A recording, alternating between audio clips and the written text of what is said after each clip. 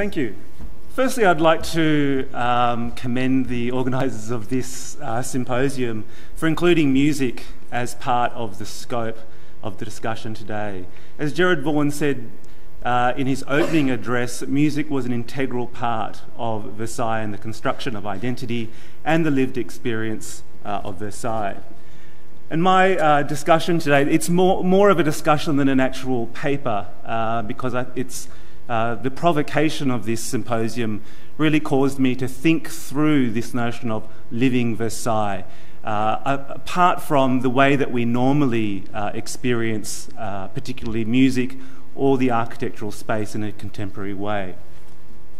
So one of the sort of first questions that I was asked myself was, how do we approach an understanding of Versailles in an age of disembodied and mediated experiences? And I think this is even more difficult when these disembodied experiences actually form part of the contemporary being of Versailles. So for many, the majority of people who have never been to Versailles, things such as the TV series, as we heard, is their perhaps only knowledge of Versailles, a recreated, disembodied, mediated experience. It even goes so far as video games, where you can experience daily life in Versailles as a disembodied player through avatars, etc., in a game environment. Or, for example, my Apple Music, where I can summon Monsieur Lully at my will, and I can have his music without his presence here some few centuries later. And whilst we can situate bodies in spaces, this in itself, this image in particular, is more about a contemporary consumption of Versailles as an experience. If we actually manage to situate bodies in spaces that may or may not speculatively have been used in the production of music, this can aid in musicological and performative studies, but it still doesn't address the issue about the context, the lived context of musical production and reception within the spaces of Versailles. And whilst we may be able to get a deeper understanding of performance practices of the time in the actual spaces, what I'd like to do today is thinking about how we can situate this out of the museum. So this image here of Les Arts Florissants, although it's very appealing, is a contemporary image of a contemporary musical practice, in essence, as a museum. But in the interest of today, how can we situate this back into the palace? We heard from the speakers in the first session about the actual reality of Versailles and what it meant to construct palaces in the early modern period. And we need to remember that Versailles, for the majority of its life, was a space in flux, a series of spaces in flux, in constant construction. And in trying to identify how the production of music and the performance and reception of music operated within this architectural context, we need to understand that it shifted. So just as music types evolved, so too did the architectural space, and we have a fusion where architecture and music fused to form new types that Versailles innovated. And of course the question is, which Versailles are we talking about? So in all these iterations of Versailles, music was present, music was performed, music was consumed. And of course, whose Versailles? That the Versailles of the king was very different to the Versailles of a minor courtesan. But all these people enjoyed music in some form in different spaces. As I'm sure we're all well aware, Louis XIV, in his conception of himself and of the Versailles complex, saw music and architecture, as we can see in this image. Sort of, music up there is represented with instruments, the musette, other things, but also architecture is represented there under his protectorage. So within the formation of his identity as a ruler, and also how that was embodied within the palace and the palace protocol and ritual, music and architecture were integral to that. So in organising our thoughts around architecture and music production at Versailles, we need to think about the rhetorical significance of music, not only to the kings of France, but also in the way that the space was coded.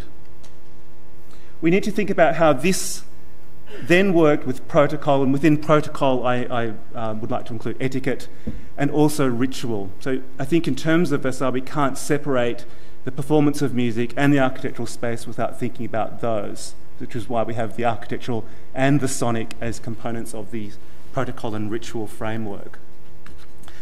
One of the most important things that I believe governed the way in which music spaces were formed within Versailles is the notion of spatial scarcity and spatial flux. Two very important things that we can't forget, which is why I've reshown that image there. And I'll revisit this detail from the Almanac of 1669, but immediately you can see the presence of the numerous presence of bodies in a very limited space, and a space that was constantly changing. What is also important, and we can't forget the human experiential nature, is that apart from protocol and etiquette, people enjoyed music. People loved dancing to music. People, irrespective of their status and rank within the world, enjoyed music production and music consumption. I think that we need not to forget that besides all the wigs and all the gowns and all the high heels, there were people who loved music, and it was an integral part of their experience. So if we have a look at these four elements that were at play, and I'd say that there is this constant tension between these four things that at different times and different moments within the life of Versailles, either throughout its period or in a particular calendar sense, were pulling each other in different directions, competing and conflicting, with some taking greater precedence than others. And at the centre of this, particularly at the beginning, was Louis XIV and his vision of what a completed, constructed environment was. As we heard from Wolf this morning, the ambassador's staircase was not just a piece of architecture, not just a series of paintings, but actually a performative space that included music, sound, and movement. Returning back to the almanac, here you could actually see this represented with the king and queen on axis. We also know about the desire for symmetry and balance, the members of the immediate family here, the other rank of aristocrats filed in orders, the musicians crammed up in galleries, and those others, sort of these poor other people who were not so important, get shoved at the back as a clear representation of spatial scarcity deployed there. You can see there. So if we have a look at the orbits of circle and how architecture mediated this, of course we have the king, we then have the immediate members of the family, the favourites, an image there, the princes of the blood, we then have other ranks of aristocracy, and then, I couldn't fit this on the screen obviously, we then have the non-aristocracy forming the majority of the universe in an absolutist world. And particularly at Versailles, spatial proximity to the king was currency. Therefore, particularly in a palace that was under construction for many years, space and its allocation became a currency. So who had the biggest apartment, who had the apartment closest to the king, whose body was closest to the king for the most amount of time became your currency at court. Here's an image here from Blondel of some apartments at Versailles, and I'm sure that somebody here more knowledgeable can tell us, I'm sure, about all the fights that went on about the allocation of who got which apartment when somebody died or was disgraced. And all of this was mediated by architectural space. So hierarchy was embodied within the actual allocation, the per square metre allocation and proximity through architectural space. One of the issues that the bodily presence of people as musicians, who were of course all commoners, was that they could cut through these ranks, they could cut through the spatial proximity and gain access to the most intimate physical environments of the king and the royal family on a daily basis. And I think that's one of the differences between, say, a painter who may have the occasional meeting with the king or the council. A musician was in the king's presence day in, day out, and multiple times of day. And this afforded a very, very interesting, let's say, disruption to the hierarchical norms. But within that, it also posed very, very large spatial problems in terms of architectural and protocol decorum, of what do you do with these common bodies that are so intimate within royal space. And that's something I'll be looking at. So the way I've divided it and why I've titled my presentation today is that we can see that within the conception of music in particularly the early modern court world, the rhetorical and the experiential aspects I've labelled the heavenly voices. So that either have some type of symbolic importance and are seen as good and important, or are enjoyed and are hence a pleasant thing, versus the, let's say, the unfortunate earthly corporeal reality of musicians with large instruments occupying lots of space. And as we heard this morning from Gerard, it was the largest court musician hire ship in Europe, and they all needed space in this palace where everybody was fighting for space. So music was an essential component to the symbolic, political, rhetorical and experiential conception of Versailles. The embodied nature of musical production occupied scarce space that could be given over to aristocrats or could be given over to somebody who could pay for that space to gain access. And the embodied nature of musical production brought non-aristocratic people close to the royal person or his inner circles. So we have conflicting issues of protocol and spatial proximity. So the people, the important people, want the music as close as possible to them so that they can hear it and enjoy it more. But then this poses problems. There are also problems with best practice musical performance and architectural decorum, because if the musicians are closer, how do the designers accommodate these hundreds of musicians in tight spaces? So the first example I'd like to look at is the Royal Chapel. This is the chapel from 1682, which really served the majority of the time of Louis XIV's experience at Versailles. He used it for 28 years. And was never really happy with its size. It really didn't suit the decorum of what a king of Louis' stature should be. And there were numerous plans to move the chapel and to rebuild it, but there were lots and lots of issues, primarily money, got in the way. And this painting is in the exhibition. So the musicians' gallery, one would assume, was actually here where the picture's been painted from. And this is a cut through the chapel at Fontainebleau. And as you can see in this example, space was an issue. Where do we put things such as organs and orchestras that are essential for the decorum of a royal liturgy? And Louis was not satisfied with having a very, very small, tiny portative organ and a few strings, when what he wanted was the grandest court chapel in the world. In 1679, Louis XIV ordered a double organ. This is a double organ. It has the grand orgue, which is the large instrument there, and the positif, which normally sits on the balcony of the tribune. And this was ordered from Etienne Enoch, but it remained in the workshop. So it was ordered in 1679 and never was built. So perhaps this was for the 1679 design of the chapel, which was eventually abandoned. And this tells us that the position of the organ within that chapel design would have been a different arrangement to the one in which the Royal Chapel is, which we could see here. And so this is the idea of what Louis wanted for his chapel and the royal events that happened within it. So let's have a look at that diagram in relation to this.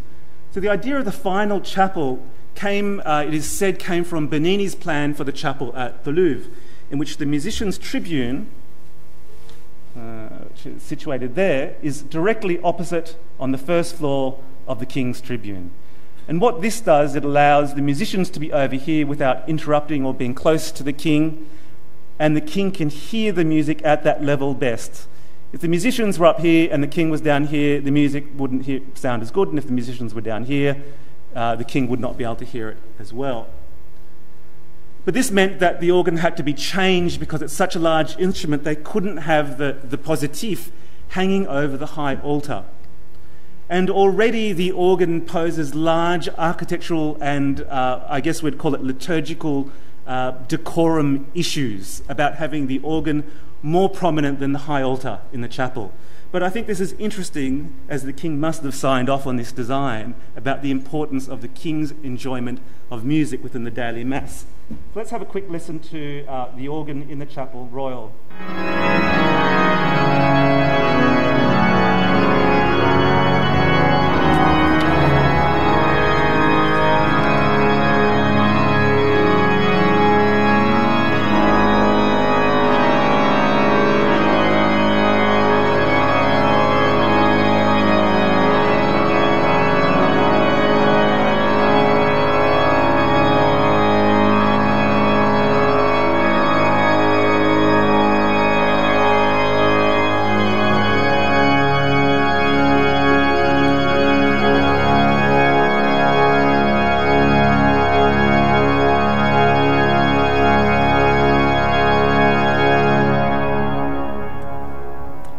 Interesting story of Louis Marchand, who was organist at Versailles, got into a fight with Louis XIV over his wife getting half his pay, and shut the organ halfway through the mass. And when the king asked, "Why did you not finish the mass?" Louis Marchand supposedly said, "Seeing as you pay my wife half my wage, she can play half the mass." I can't find any evidence to that, but it is a well-known, documented anecdote within the music world. And within that, if you think about where Louis would be standing at the centre of the king's gallery, he can look across and see David playing the harp or the lyre, which also refers back to Apollo there in the imagery. And here's the issue, what I was speaking before about the issue about decorum, in which the organ takes precedence over the altar. It's one of the few examples in France. The only other example I can think about is in the Carthusian Charter House in Toulouse, for a similar example. In the daily operation of the liturgy within the chapel, there was lots and lots of careful thought about the positions, the adequate positions of musicians for the effective and correct performance of the music. And we can see an example here, which shows a normal low mass being performed in the chapel. However, there were the extraordinary events such as this one, in which it put the chapel into extraordinary spatial and ritual mode. We can see the example here from the wedding of the Dauphin and Marie Antoinette, and there are the musicians there. So the musicians are crammed in. You could see that the space has been given over to aristocrats who you had to be there at the wedding. This is the event of the year, the event of the decade. You needed to be there.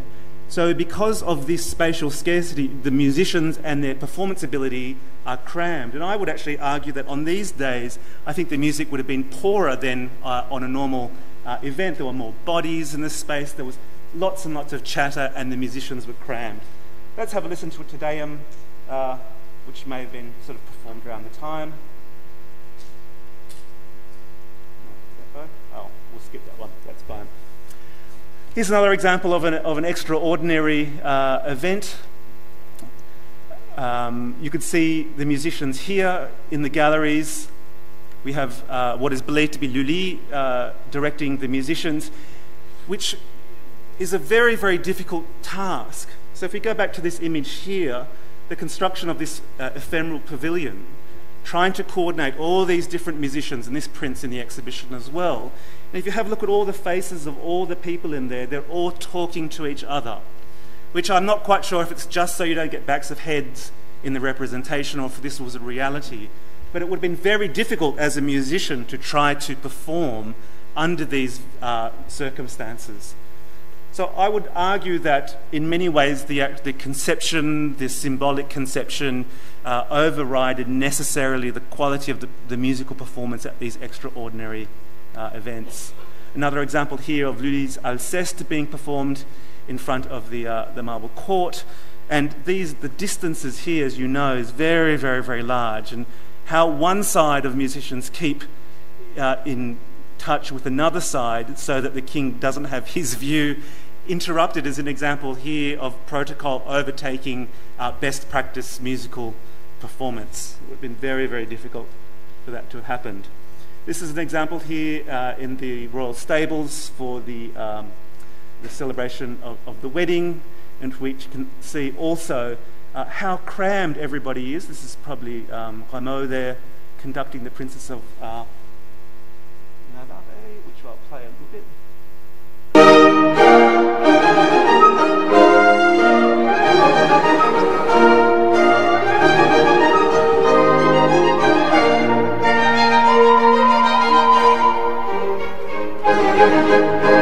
So I'll just move on very, very quickly just to finalise. So these issues were present throughout all of Versailles of how to accommodate musician bodies. This is the example in the Salle de Mar of the musicians' tribune, which was demolished in 1750 through the changing practices of the amusement. This is in the Salle de Paulin.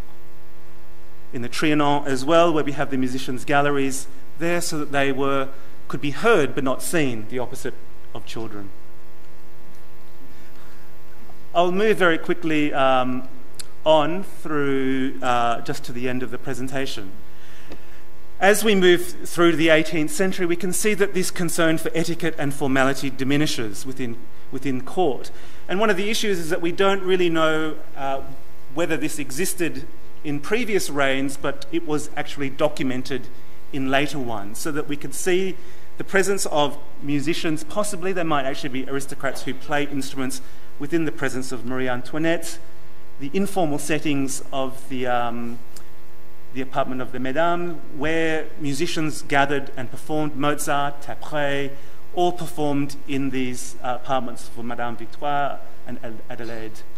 The picture that's in the Prince de Conti there, with a lady playing the harpsichord whilst having her dinner on top, and another gentleman playing the harp. So we could see that the musicians weren't always separated in a formal barrier sense from the aristocrats enjoying the performance. And just to finish, I wanted to have a look at these two pictures in which we have the Souche family there depicted with their musical instruments, and a group of musicians depicted as a family.